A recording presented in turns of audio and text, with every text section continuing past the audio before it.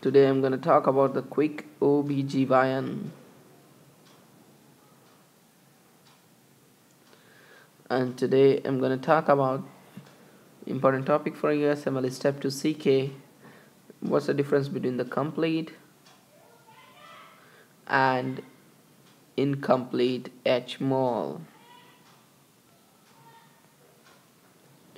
Complete and the incomplete benign gestational trophoblastic neoplasia. The differences you should know very well. Okay guys, so let's talk briefly about this. Remember, in the complete they have the empty egg, no egg, okay, whereas in incomplete normal egg.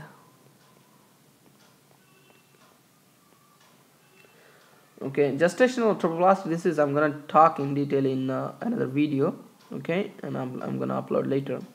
So regarding the differences between the complete and the incomplete, what you call HMOL, Hydatidiform mole. So the empty egg in complete and incomplete, there's a normal egg, means there's no egg in the complete and there is an egg in the incomplete. Okay, the paternal eggs only. Okay, here is the paternals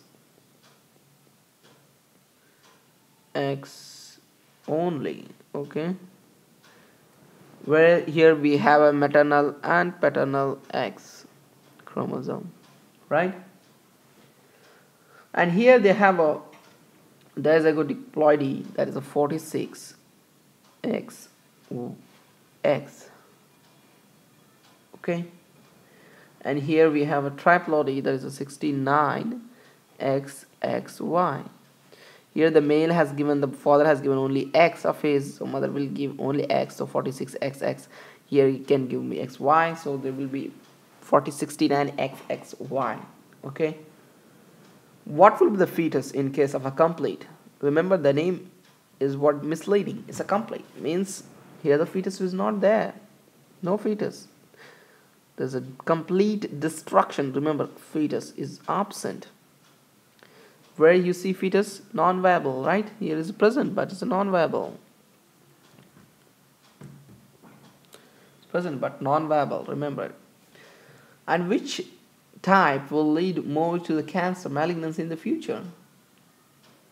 Is a malignancy in the future? It's a more is what you call is your complete. Okay, it's a 20%, and here 10%. Okay, is a 10%.